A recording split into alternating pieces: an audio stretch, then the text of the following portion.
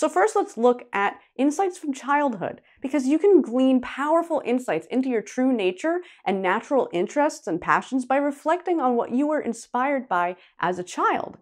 Your childhood wonder existed before you developed filters due to the influence of others and the limiting beliefs that you developed as you grew up.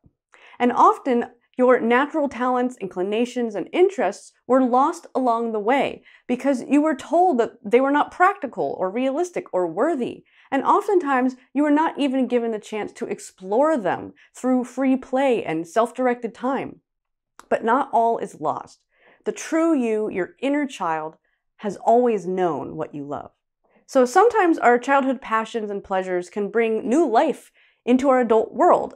But then other times, those old inspirations just no longer do anything for us, and they actually are there to show us how much we've changed. Check out the link in our bio to save 50% on life coach certifications and courses.